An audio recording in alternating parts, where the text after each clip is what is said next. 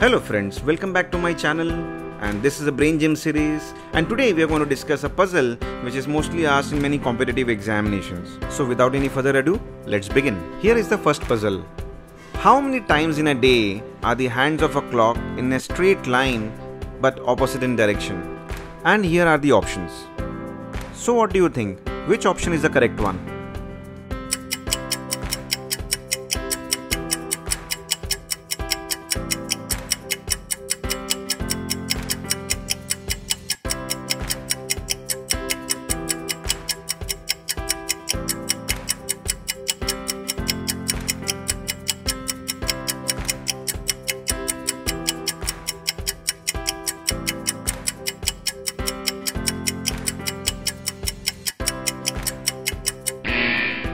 If your answer is 22, then it's absolutely right. Let's see why.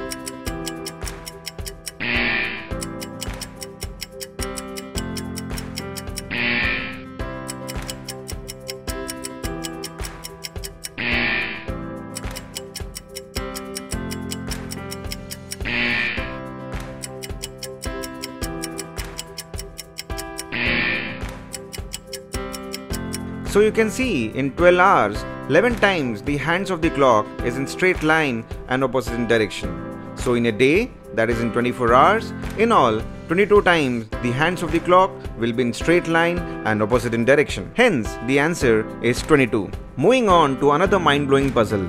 Divide the clock's face into 3 equal parts exactly with 2 lines such that the sum of the numbers in 3 equal parts should be same.